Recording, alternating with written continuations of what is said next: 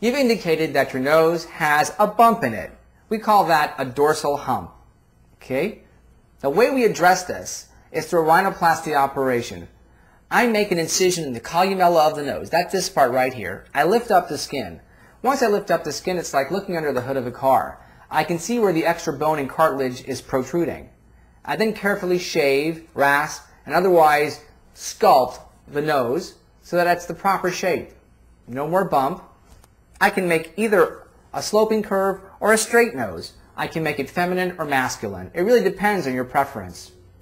Once that's completed, often we'll break the bones on the side to lean them together again, to give a nice smooth profile.